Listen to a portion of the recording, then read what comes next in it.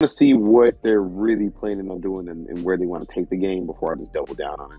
You know, because my thing is just like, they're not going to really have any DLC. Then it's like, well, okay, if I just play this game and beat it, then I'm going to be mad because I'm like, okay, there's nothing else coming. So I don't want to get invested too crazy, but I am interested in at least seeing what it's like, but we'll see. I just feel like they kind of blew it.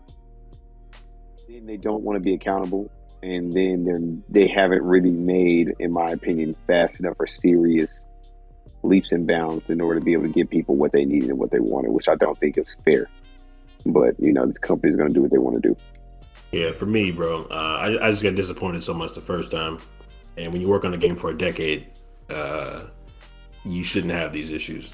That's just my opinion. You put it off for about 4 years. So what were you doing in those 4 years to not get ready for next gen? And honestly, if you felt like it was going to be an issue with you releasing it on next gen because you were still making on the old system, you should have just released it on PS4 and Xbox One. So right. I'll just wait to see, like I said, if they do, Jay, in time, do make a DLC, I'll fool with it because I've already beaten the story twice. So, but if they don't do anything new and it's just small improvements, I probably won't pick the game up again.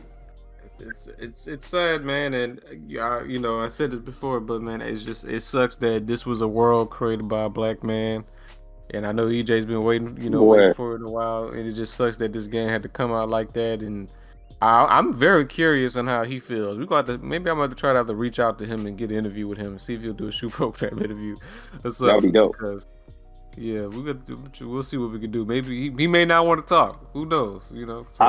I think he's spoken on it before, but I think he feels like I feel like from what I've read is that he wasn't happy with how it was released. I know that much, but I think at the end of the day, if I had to be a guessing man so far and put on my business brain, licensed it to him. So I mean, he got paid all his money up front. I would hope he didn't sign a deal basically where he would just get paid bread on how well the game does versus just taking that flat fee.